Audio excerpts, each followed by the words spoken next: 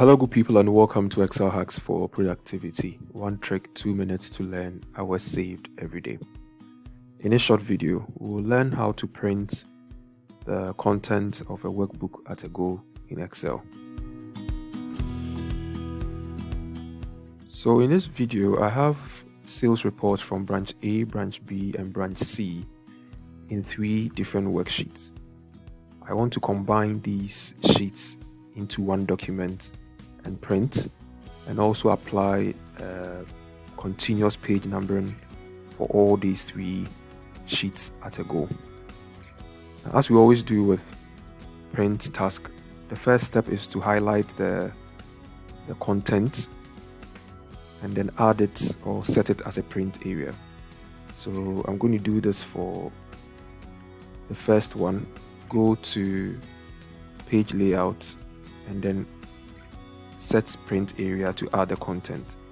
I'll do same for the second set in worksheet 2. I select the area and then I set print area, and then finally I'm going to do that for C. Add the content to my print area. Now if you've done this and you press Ctrl P, which gives you a preview of what you are going to get when you print, you realize that you are currently seeing branch C, which is the active sheet. So when you print, you only get this content. The trick is to change this setting in the print menu to print entire workbook. So when you do this, all the areas you set in the print area in your workbook as a print area, I must say, are now combined into one document. So I now have page 1 to page 6.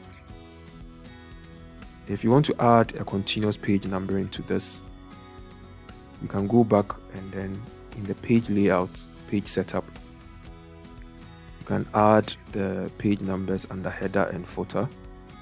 Okay, and then you choose for footer page 1 and you click OK. Same for branch B. So page setup, header, footer, the default, you click OK, and then finally we do same for branch A, header, footer, page 1.